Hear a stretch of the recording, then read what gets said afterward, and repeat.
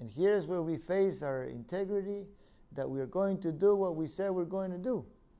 Very simple, but it's so hard for humanity to follow through. We are going to try to live, like they say, walk your talk. And so many times we make a commitment, vows of marriage, to finish school, etc. And then, sometimes it gets good, sometimes it doesn't. Here is where we will make a higher spiritual self-covenant to our world, to the spirit of creation, and all of our relations, that we are going to start making the changes so that our world will be nourished, that our world, we will stop the destruction and stop the madness that is going on. And so this commitment makes the intention official to fulfill a change in our lives, and it takes us to the rites of passages, the ceremonies.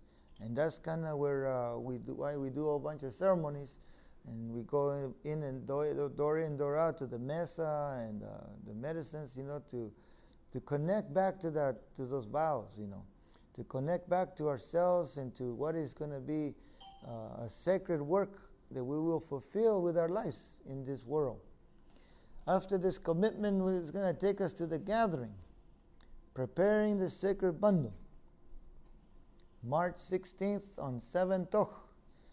Yeah, kind of like the Toch is like, what are we going to exchange for this bundle? To receive a bundle, we're going to have to do something for it. And when we do something for it, the bundle is going to give us something in return. That's what the Mayan and others, the indigenous, said Toch. We come from a place of sharing, of great generosity. So this gathering is like what we need to manifest and crystallize our visions. Each one of us has dreams and aspirations, and we want to train ourselves so that we can manifest something in our lives, make a good living for our families, make a difference to our relations. And like in the beginning, it's like we find out, like, whoa, I don't live in a place that I would like to create, so let's change it. And so as we realize how our world is and what is happening to our lives, then deep contemplation will be required to consider the appropriate and alternative tools for the type of manifestation we want to accomplish. If you want to plant a garden, what tools do we need? If you want to fix your car, a good set of pliers and a wrench is going to do the good job. Of course, there are also very incredible spiritual, elemental, and dimensional tools. How do we connect through the multidimensional universe?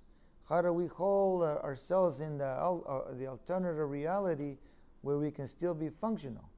So there's certain tools we have, that maybe humanity has forgotten, and that's why we don't respect the trees or the rocks or the water or anything.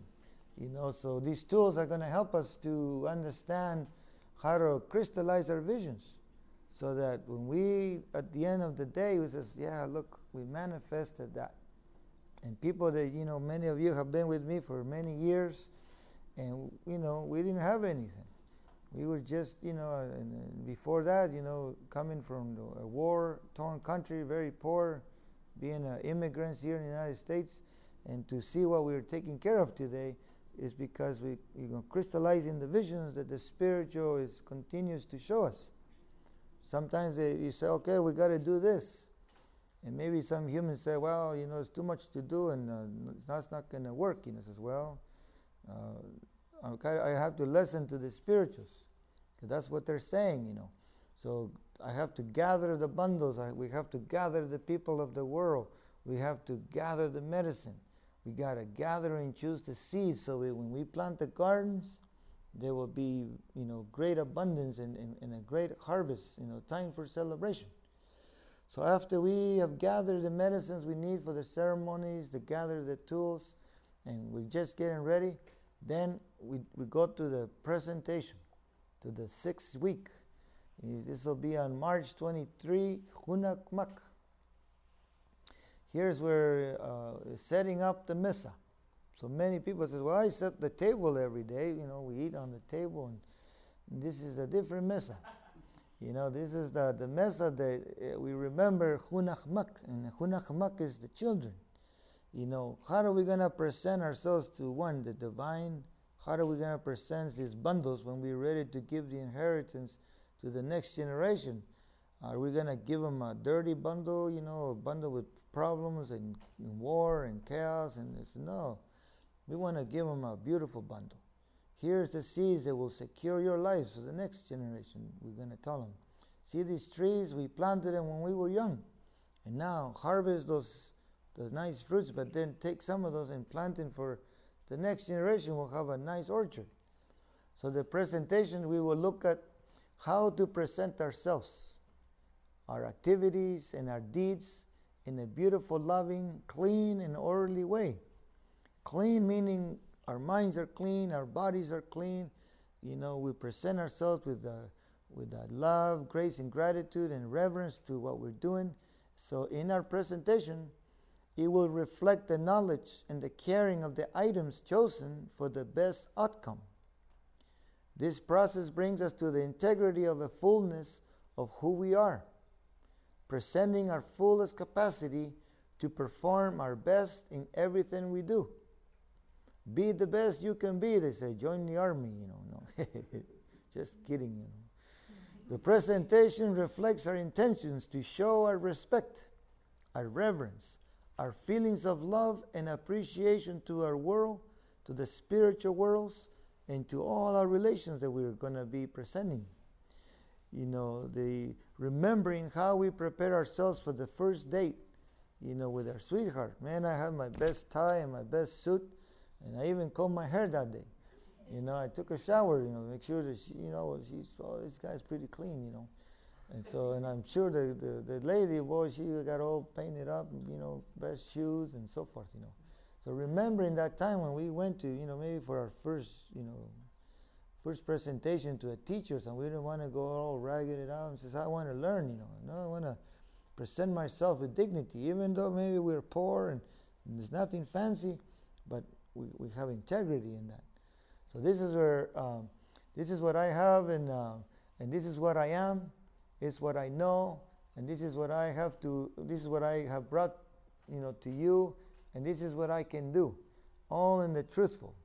Some people say, we can paint your pretty garden, build your nice pyramid, but then when it starts working, they get tired even before they start working.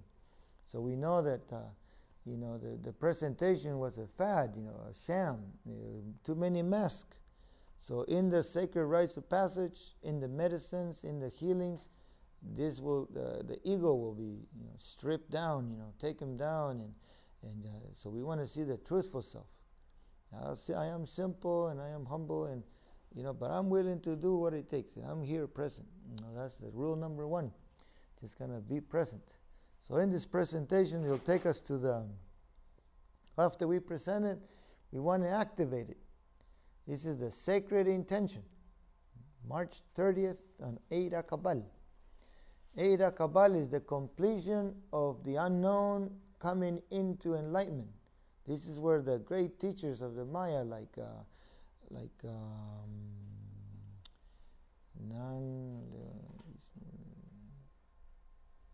I'll bring the name soon enough. Anyway, he wears the Akabal, Itzamna. Great Lord Itzamna, he holds the symbol of Akabal, which is the great wisdom. When we were ignorant, when we were in the dark, when we didn't know, Itzamna, the one who sourced the essence of the universe, has the knowledge to teach us. So here's where bringing in the spiritual essence in all that we do. Here's where we will look at what is going to take to bring the spiritual spark into all that we are. We also come to the place where we lay all of our physical down and we request the spiritual guidance. We request that vision.